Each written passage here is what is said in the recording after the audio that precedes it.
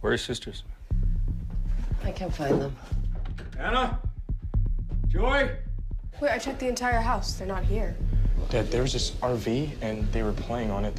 We thought there was someone inside. You wait here. Let me go. I couldn't find them! If the movie was, let's say, 90 days of shooting, it seems like 80 days. We're like, Hugh, cry, go, just stop. Rip your soul out and put it on the screen. There's a fair bit of that, bit of anger. It's great therapy acting. It is cathartic, actually. And I think the movie, in some terms, in some ways, is a little bit like that. How is it therapy? Because I feel like I would go home, because I went home after the screening and I felt twisted up. I was like, I can't sleep. It's all of my phobias practically in one. It's really? Snakes. It's like being trapped in a place. It's somebody creeping in on me while I'm bathing. Right. I mean, there's a lot of like my neuroses at play in this film. Love it. You're giving a hell of a lot away more than I am. Well, this is good. I want to know, how would this be? I can no, get because cathartic, but not going to dark therapeutic. places, these all exist, right? Yeah. Now, you're just being more open and honest than most people are about it. Most people bury their fears, right? And they don't acknowledge them. And this film, as an actor, you had to go there. Had to go to all those dark places. Well, I'm Jewish. It's what we do. It's what you do.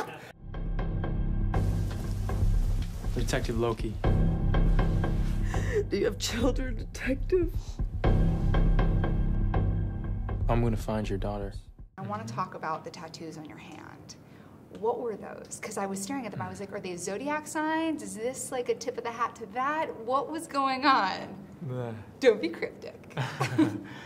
I mean, you know, it's funny because like the movie hasn't come out yet, so in a way, it's one of those questions that I really don't want to answer until people have seen the movie because that's so hard with this whole thing. I know it's everything, every scene you talk about, every interaction, you're always like, oh, can I? But I know, just ruined it. Yeah, I just ruined it. I know. Well, this thing's clean.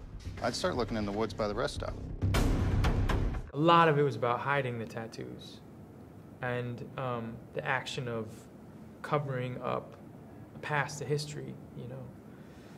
And I think sort of creating what I love is like, you're like, wait, will you tell me, like, creating another question mark within bigger question marks to get to the end? Oh yeah, this whole movie is a Russian doll.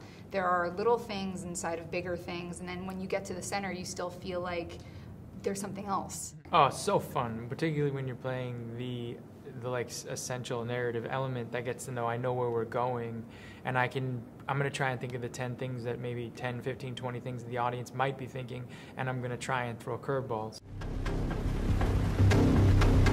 Show me your hands right now! Huh? You put those girls somewhere, Alex. I know you put those girls somewhere. And so they're just like little things. Easter eggs. All of it. Yeah. Kind of. Yeah, it's like Easter eggs. I think it's interesting though that you just said fun, because Hugh Jackman uses that same word, and I'm like, Right? how can you call making this movie fun? Because watching it, it was like this, you know, gift of here are all the neuroses that you don't want to admit to yourself. You're putting yourself through torment. Police said they're letting him go today. What you doing? Tell me! Hugh and I work very similarly. We love improvisation, particularly our scenes because they're so like meaty.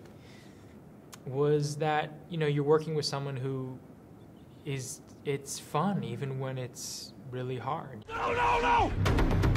Day 6, and every day she's wondering why I'm not there. Yes, is it hard to walk away from a scene that we did? Yes. But do you feel comforted in the fact that you're around a community of people who you respect and admire? Yes, and that's fun. I know you know where they are.